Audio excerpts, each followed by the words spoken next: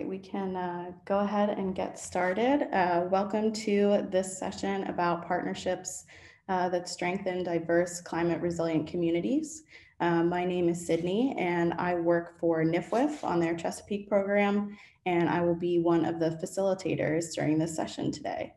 And just a note that this session will be recorded and this recording will be made available at a later date. Please use the chat box for any issues that you may be having concerning technical problems, and either myself or one of the other facilitators will help you. In addition, please feel free to put any content questions into the chat throughout this session. We do encourage you to rename yourself with your preferred name, pronouns, and organization. In order to do so, you can hover over yourself and then you'll see a little triple dot option that if you click, that drop-down menu will show the option of rename. And lastly, this is a final session, one of the final sessions of the forum. And so if you want to make sure that you give feedback later on, we'll get to that at the end. You'll want to go into SCED into this session, and I'll drop that link into the chat.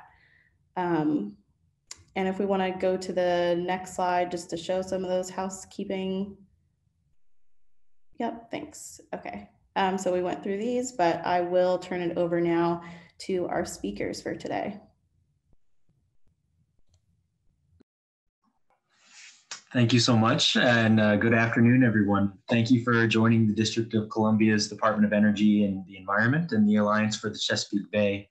Welcome to Partnerships Strengthen Diverse Climate Resilient Communities. My name is Brendan Durkin, and I'm an Environmental Protection Specialist with the RiverSmart Homes program at DOEE. Allow me to introduce my colleagues, Laura Todd and Elaine Vidal. Thanks for joining us, everybody, after your lunch for our last forum session today.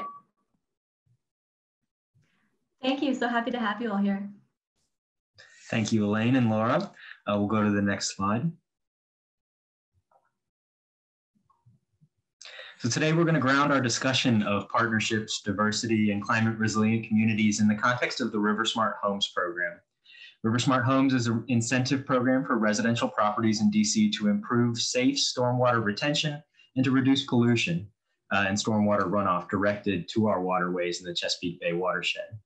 We will encourage a discussion of partnerships as links that broaden the reach of our program. These partnerships augment the capacities of my agency, our nonprofit partners, our contracted businesses and installers, our residents, and the broader neighborhoods and communities of the District of Columbia. So here we're excited to share an activity mapping those connections and RiverSmart's reach. We'll discuss the Inspire Green report on justice, equity, diversity, and inclusion, here referred to as JEDI. And we'll wrap up by discussing the steps we're taking to promote JEDI in our partnerships. Next slide. We have a poll question for you today. And it's going to be, what is your favorite major river in the Chesapeake Bay watershed? We'll give you just a few minutes to answer this question. All right. So it looks like we got quite a few participants. And we'll go ahead and end the polling there. So as you can see, we've got a diverse attendance today. People from the Susquehanna who enjoy the Susquehanna, the Potomac. The York River isn't getting any love today. That's okay. The Rappahannock and James are all represented. So welcome. Thank you.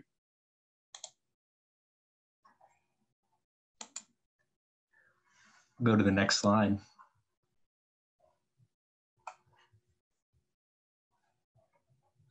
So what is stormwater? Some of you may be familiar with stormwater, but to bring us all on board, stormwater is the precipitation that falls onto impervious surfaces, rooftops, patios, parking pads, sidewalks, and streets.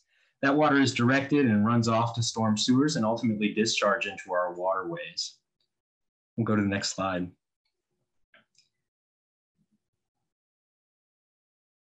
We've got, what are the evidence of stormwater? Some of you may have witnessed evidence of stormwater during the storm named Zeta yesterday, and maybe you're seeing the aftermath today. We see overwhelmed gutters, streets and water and alleyways that are directing water ultimately to our stormwater catch basins. We'll go to the next slide. So in the District of Columbia, it's a dense urban area. 43% of that land surface is impervious surface. So you can imagine as a raindrop, you've got a pretty good chance, almost a coin flip, of landing on permeable or impermeable surface. For the average storm in DC, about an inch, 1.2 inches, it produces roughly 525 million gallons of stormwater runoff. So this is a significant issue that we need to address. There's a great need to address interception, infiltration, and retention, as almost half of DC's land cover is going to contribute water to our storm sewers. Next slide. Stormwater runoff, what is it? What does it do? Since we're nested in the context of the Chesapeake Bay watershed, and the Chesapeake Bay watershed is a vast and it has the vast and diverse land use, we see it stretches across 5 states, multiple cities, counties. As stormwater moves across this landscape, it picks up pollutants that carries directly to our storm waterways, as well as sediments and erosion.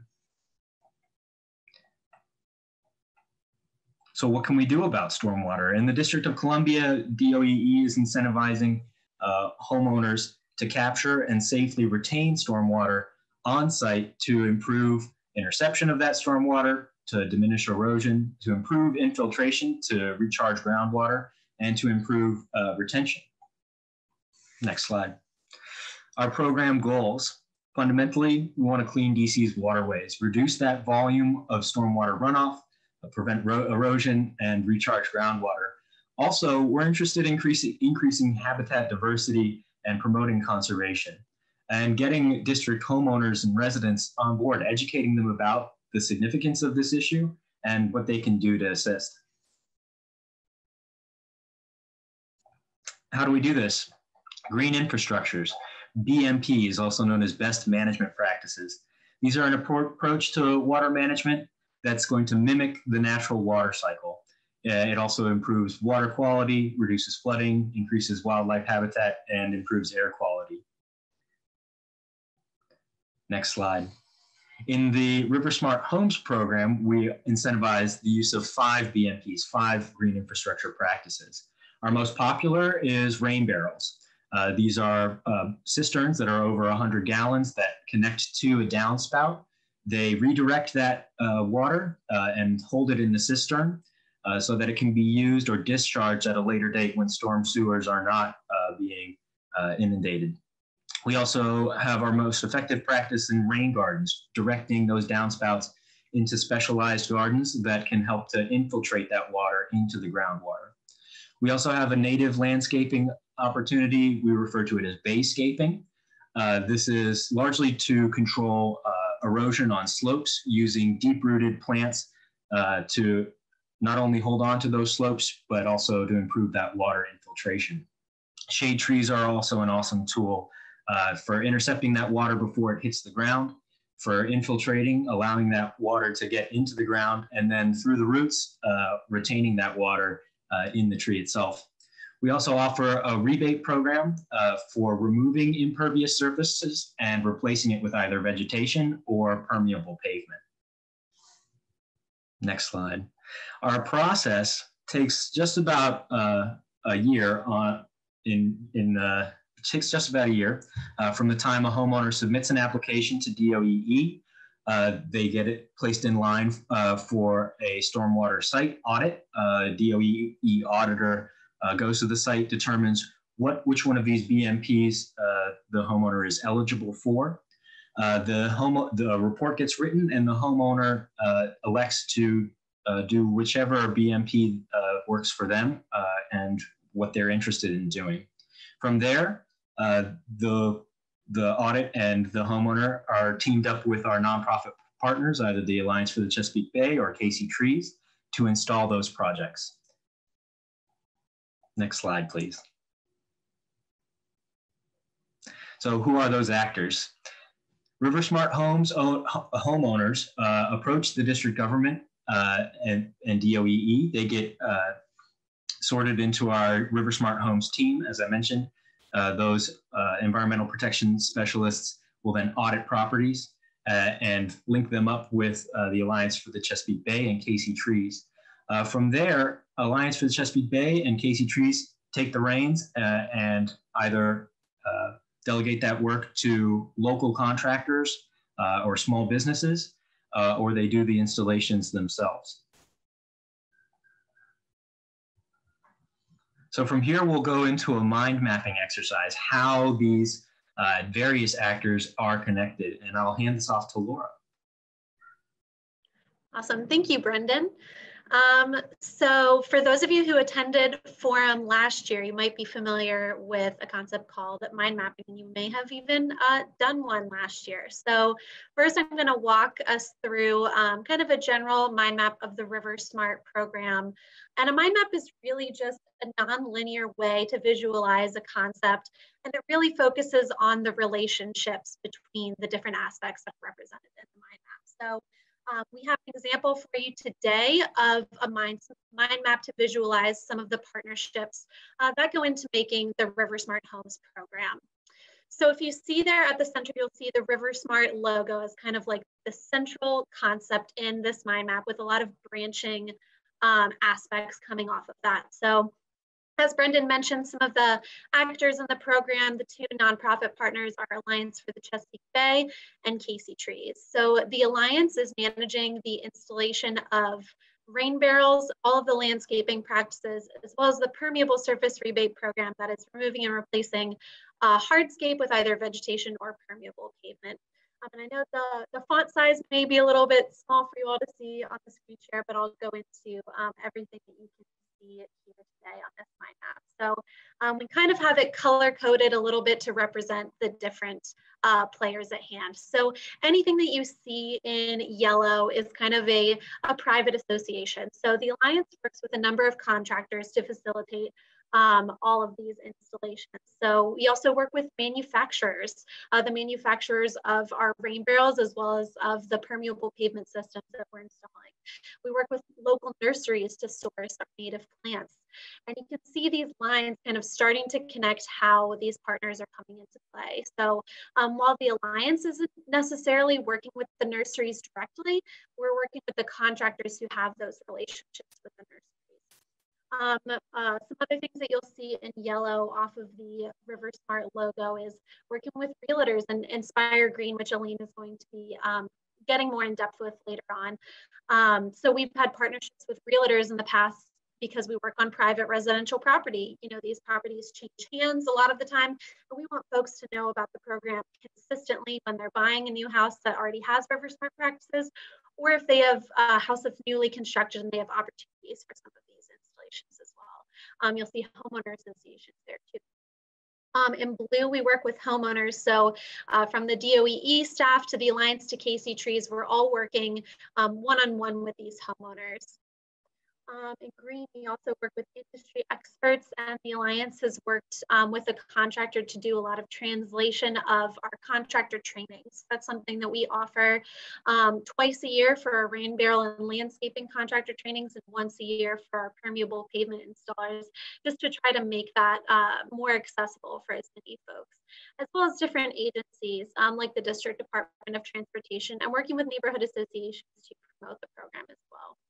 So the mind map is really just a tool for you to start to visualize all of these partnerships, and it just kind of starts centrally and expands further and further out, and you can start to kind of visualize those relationships in a new way. We can go on to the next slide. Alrighty, so we're going to take some time for you all to start thinking about your own mind maps for your own projects and partnerships that you have. So in a second here, Sydney is going to be sending, oh, there it is, perfect, a link to Jamboards, and they're sorted by your last name. So you'll want to click on the board that corresponds to your last name. I know some of you probably have used Jamboard over the past 2 days with Forum, but if you have not used Jamboard before, when you open up that link, it's going to be a blank screen and a blank frame. and it won't have all of these sticky notes or images on it or anything, but you'll see this icon that's here at the top with the 2 black rectangles and some arrows there. So you'll want to go to a blank slide after you open that with your last name, and you can kind of claim it by putting a sticky note or writing with the pen tool, which you'll see on that left-hand bar in Jamboard, to be able to claim your slide. That'll be your space for your project or partnership that you're going to be looking at today. So we will be staying on the call. If any of you all have questions, feel free to unmute yourself or type your questions in the chat, and we will have some kind of prompts for you in this time when you all are taking to think about your partnerships. But we encourage you, with the theme of today's presentation, to consider diversity, equity, and inclusion and justice in your partnerships for your projects. So as you're kind of going through this activity, think about the players who are already in your partnership, in your project, but also take time to think about who's missing. Who are some new partners that you could engage that you haven't at this point, or what partners could you better engage in your project? So with that, we're going to have around 10 minutes for you all to be working on this Jamboard activity.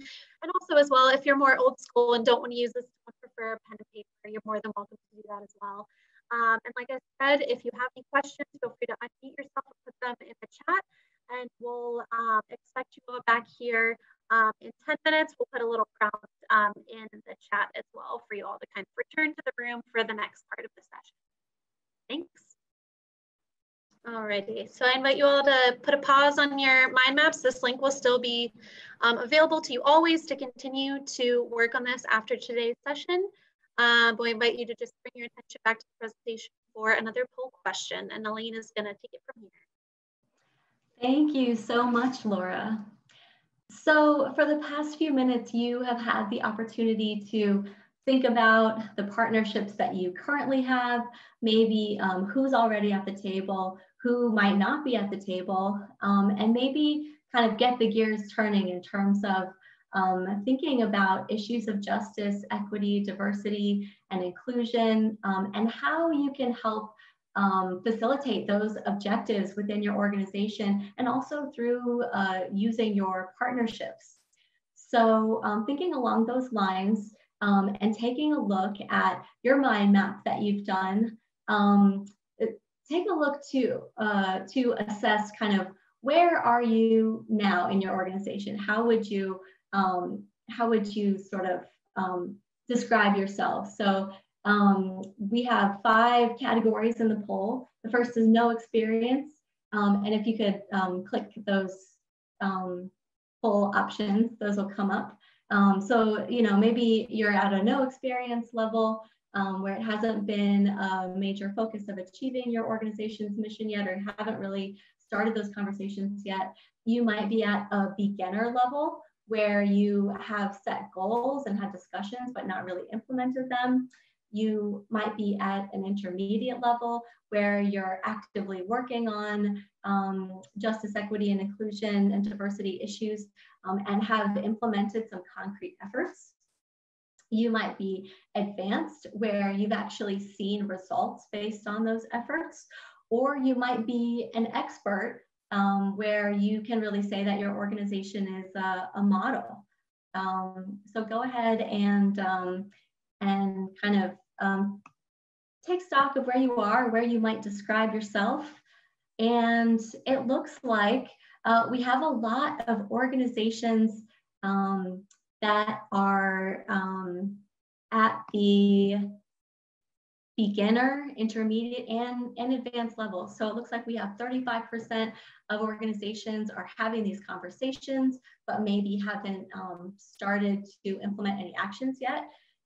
Good. And then we have most of our participants, 56%, would say they're at the intermediate level, where they have made significant adjustments or efforts and are now working on those. And 11% are advanced, where they're really saying, you know, that the work is shown in the results and the impact. And that's great. That's a great place to be. And just, you know, for full disclosure, we're going to talk a little bit about the actions that RiverSmart Homes have taken and our partners have taken and that we're working on together to facilitate JEDI in our program and implementations. You know, I don't necessarily think that we would say that we are advanced in that, in those regards. I would say that we're, you know, intermediate to advanced. And we'll talk about some of the initiatives that we've taken, some of the challenges that we're working through, and hopefully you can see our efforts and then get ideas for your own efforts within your own organization.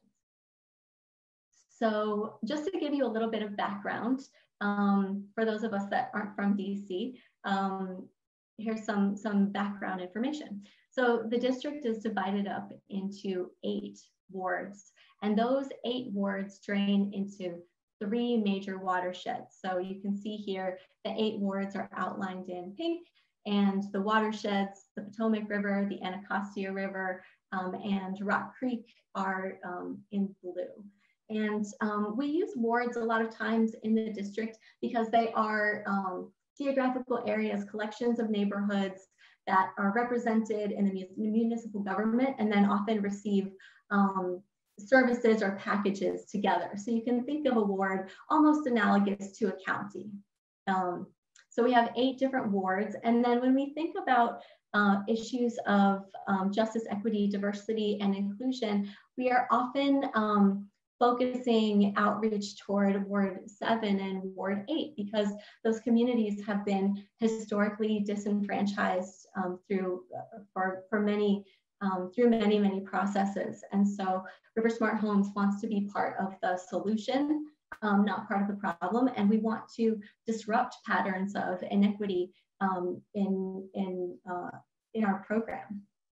And so part of the inequity that we see for Ward 7 and Ward 8 is looking at the Anacostia River, which borders Ward 7 and Ward 8 to the north. We can see that 2,500 acres of its original tidal wetlands are gone, with only 150 acres remaining. And then prior to 2018, Washington's combined sewer system has annually dumped over 2 billion gallons of raw sewage and stormwater into the Anacostia River every year. And this is in large part mitigated due to the completion of a tunnel project. But these historic iniquities are reasons that we really want to focus on Ward 7 and Ward 8 and make sure that we are disrupting those patterns. Next slide, please. So here you can see the homeownership breakdown in the district by race and ethnicity. Just to give some context, you can see that in the northwest section, we see predominantly white homeownership. In the southeast quadrant, we see a higher percentage of Black and African American homeownership. And then north in Ward 4, we see higher percentages of Latinx homeownership. So that kind of gives you a sense of the racial makeup of different geographic areas throughout the city. And if we can move on to the next slide. But we also see income disparities across the district. So you can see that the wealthiest, most affluent areas are concentrated again up in the northeast quadrant, and that we see lower median household incomes down in the southeast quadrant. And again, those are reasons why RiverSmart Homes wants to make sure that we are part of the solution and providing equitable access, especially to those areas. Next slide, please. So how are we doing in terms of homeowner participation in terms of our BMP installations? So you can take a look at this graph, which shows our total installations over the history of the program. So that's about 12 years in the orange column. And then you can see our recent installations from the year 2019 in the blue column. So we can kind of take a look at this data and see, you know, how, what are the participation levels like across different wards and where are the opportunities for improvement. So it might stand out to you that Ward 1 and Ward 2 are very low participation, and that's to be expected because they are really heavily developed downtown areas that are paved and don't have a lot of opportunities for green infrastructure.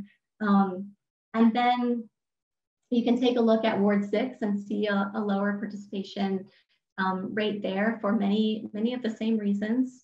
And then, we can look at Ward 7 and Ward 8, and we can see that historically those wards have had lower participation, looking at 11% over the history of the program in Ward 7 and 5% over the history of 5% over the history of the program in Ward 8. And we can see that there's definitely room for improvement there in terms of, comparing to the other wards. And then we can see that from some of the actions that we have taken and our partners have taken together, we have been able to increase participation in the last years, rising from 5 to 8% in Ward 8 and from 11 to 16%. So we can see some of the actions that we've taken coming to some positive results. Next slide, please. So in assessing where we are, we have seen some improvement, and that's largely attributable to actions that we've taken, that the Alliance has taken in response to an Inspire Green report. So Inspire Green is a district-based consulting firm that conducted a 6-month study on participation of residents in Ward 7 and 8 back in 2018. And they met with residents, they conducted focus groups, demonstration tours, and attended local neighborhood meetings. And they gave us some recommendations for how we can improve our service to Ward 7 and 8. Next slide, please.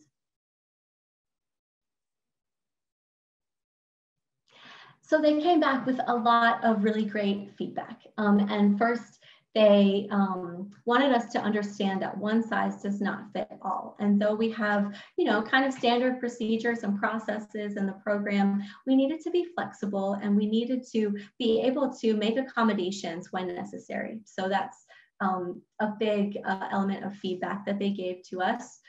They also wanted us to meet homeowners where they are. And by that, they meant meet them where they physically are. So go to the neighborhood meetings where residents are going, go to their church groups or their civic organizations or their events, public events, to be actually physically present where people are already gathering and become part of the community. And then along these lines of becoming part of the community, they advised us to recruit homeowners as ambassadors for the program, again, to embed ourselves within the fabric that is already exists in these communities. They also advised us to try to clear up the message of RiverSmart Homes in terms of being transparent about successes and failures, where we need to improve as an agency, and also managing expectations about what exactly we're able to provide and do. And then always hitting home, staying present in the community, being part of the fabric, being being a member of the team, a member of the community that is permanent. And then they suggested a timeline for us to implement some of these actions and reassess. So that's kind of where we are now. And if you'll move to the next slide, we have implemented a number of actions, and so has the Alliance, trying to, again, leverage those partnerships for multiplier effects. So we increased our outreach efforts in Ward 7 and 8 in the ways that they suggested. We also introduced signage efforts to increase citizen awareness. So you can see our BMPs are installed with signage if the homeowner would like, so that other homeowners who are walking around, walking their dogs, can see what has happened in other properties if they'd like to participate. We've also increased our online resources so that information is available at any time to everyone. We're developing a landscaping maintenance program, and Alliance has really taken the lead on this in terms of working with contractors to help provide options to homeowners if they want support maintaining their practices. And then again, recruiting RiverSmart ambassadors to help us be part of the community and be embedded. And then other actions not even on the slide are, that Alliance has in response to feedback, offered their contractor trainings in both English and Spanish, and then has also taken many steps and spends countless hours helping to support and incubate new contractors who are coming into this business. So helping minority-owned businesses break into this field. Next slide. And so we feel very proud of these efforts, but we also recognize that we encounter challenges and there's always room for improvement. So some of the challenges are that the RiverSmart Homes program has become pretty popular, and so we struggle with how to serve all the residents who are interested, despite the increased wait times that they may experience, and how do we give a really high quality of service despite those wait times. And that has necessitated increased communication. We also, like many organizations, have run into challenges in our outreach efforts due to the pandemic, because so much of our kind of efforts in the community can be focused on person-to-person interactions, and that has really been emphasized as an important component. So we're trying to replace that, but as we know, that can be challenging. So we're trying to replace it with phone calls, with figuring out ways to have that interaction without being able to see people face to face. And then, of course, with the program popularity, we are having to find efficiencies in terms of our personnel capacity, find ways to reach out to more people and move faster with the resources that we have. And then, of course, managing expectations about what the program offers and being able to consistently meet those expectations. Next slide, please. So as we are confronting those challenges, we are considering, how do we take, how do we move to the next level in terms of meeting justice, equity, diversity, and inclusion objectives. And so we're in the process of, implementing some next steps and having conversations toward new goals and new changes, which may include higher installation rates in Ward 7 and Ward 8, potentially prioritizing those communities. Also developing co-pay alternatives for BMPs for low-income participants. So each BMP, the homeowner pays traditionally about 10% of the cost, but again, we need to be flexible and make changes on a case-by-case basis. We're also, again, working to replace in-person outreach strategies with phone communications and other communications to stay engaged, stay part of the community, even though we can't do person-to-person as much.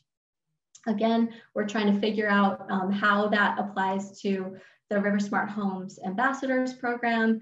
How do we pivot that program in this new environment? And then also working with RiverSmart communities to continue large-scale community plantings in Ward 7 and 8 for apartment buildings, community centers, churches, and recreation centers.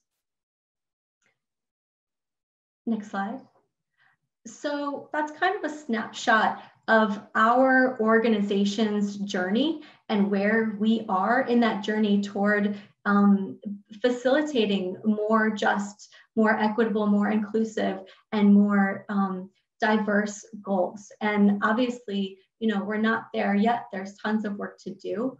But hopefully this snapshot can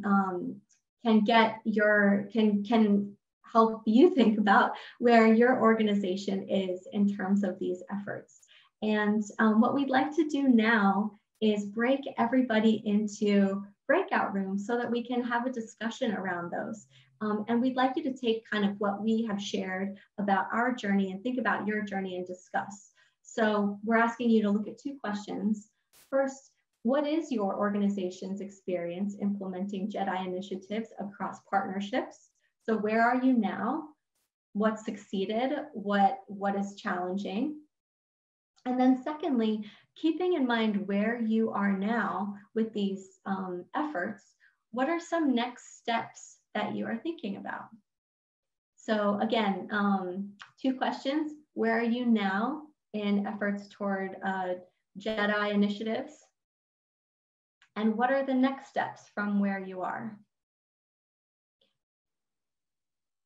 So we'll be in these breakout rooms for 15 minutes and you'll be placed in them shortly. And then after 15 minutes of discussion, we'll come back and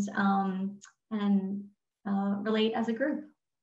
Hi there, thank you everyone. I know that the group I was in had some really great discussion and shared some really interesting and informative thoughts with me. So I thought I would share what my group talked about, and then maybe we could open the floor to others to share what their group kind of discussed for takeaways.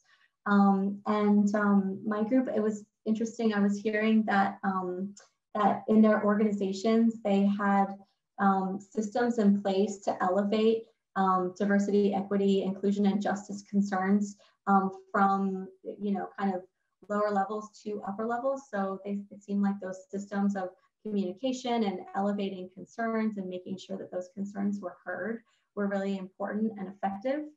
And then, some of the challenges I heard were in terms of, partnerships are relationships that are built between people, right? So if people within different organizations or partnerships move, then how do you keep that partnership strong if those, person-to-person linkages change? So those were some really interesting thoughts from the folks that I was able to chat with.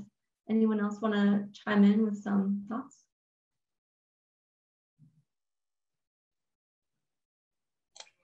We had some interesting discussion in our group about sort of the challenges of organizing events or trainings, and how you might gear a single event or a single training to begin to bring in a community, or in this instance, Spanish language participants. But if you don't follow up with that, if it's just a one-time thing, it's not effective. That bringing in language services to continue that partnership is essential.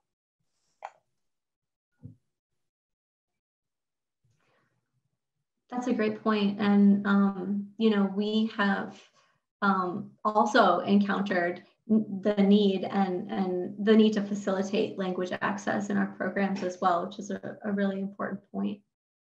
Would anyone else from our team or our participants like to share any of the takeaways or thoughts that they had during the breakout?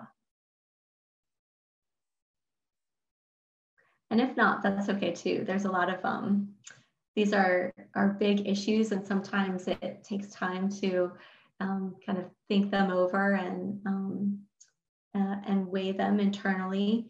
But since we have a little bit of time left, I'd like to open the floor for questions. If you have questions about the RiverSmart Home program or our partners, Alliance for the Chesapeake Bay, anything that we discussed in the presentation, you can add it to the chat, or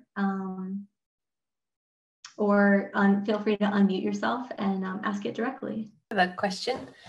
I was wondering, with the RiverSmart Homes, are you seeing any differences between the different wards in terms of what people are looking for in those BMPs, or what attracts them to having them on their property?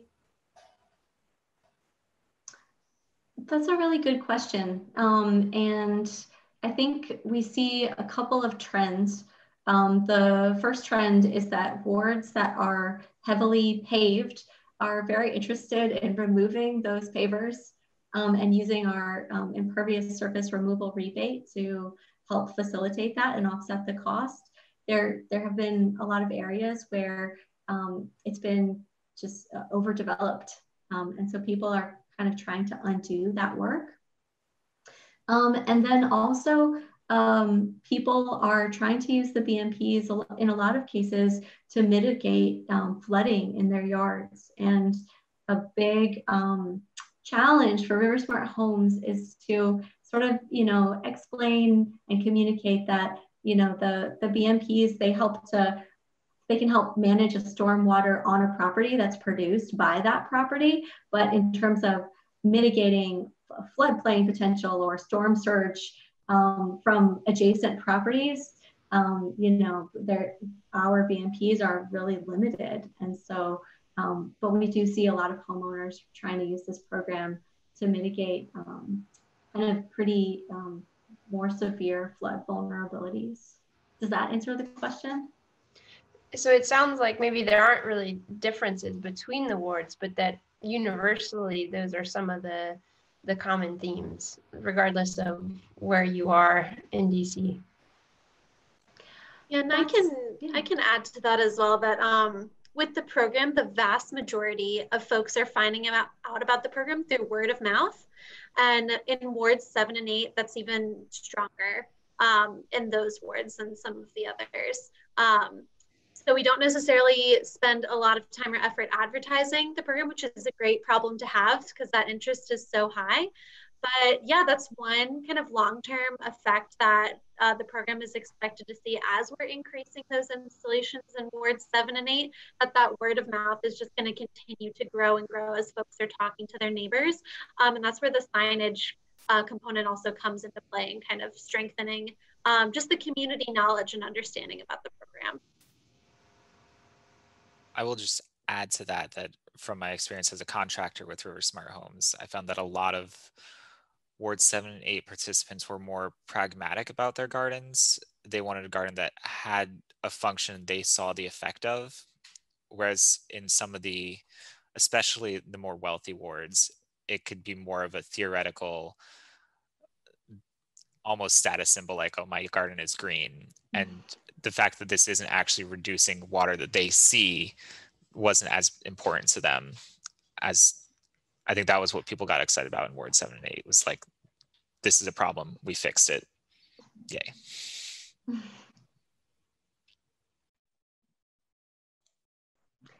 It is important to note the land use across the wards is also pretty diverse, as Wayne mentioned. Wards 1, 2, and 6 are very densely developed. Wards 5, 7, and 8 tend to be larger lots. There's more opportunities for green spaces, green infrastructure in those areas, which is what we're after. We're looking for more opportunities to install more gardens, more native landscape, more trees. I'll also chime in as well. To a much lesser extent, some participants are also thinking about financial situations too with these practices, with the stormwater fees they're being charged and their perception of doing something, removing impervious surface, to help them in that regard too. Jamie, if you want to introduce yourself, and Jordan, these are members of our team at the Alliance for the Chesapeake Bay and our partners as well, just so you know who is there. Yes. Hi, everyone. So I've been working on RiverSmart Homes since 2008 when it started. So, you know, it's a wonderful program. Homeowners love it. It really, one thing that I do say about this program as opposed to similar programs in other jurisdictions is that it provides a lot of resources to the homeowners in that really they just have to sign up and decide what they want to do, and they get walked through the entire process. It's very easy on them to actually participate in the program. So yeah, I've seen a lot of changes over the years and it's been wonderful.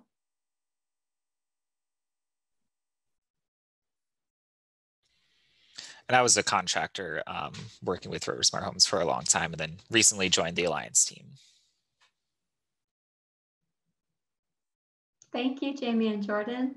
Any other questions from our participants before we wrap up?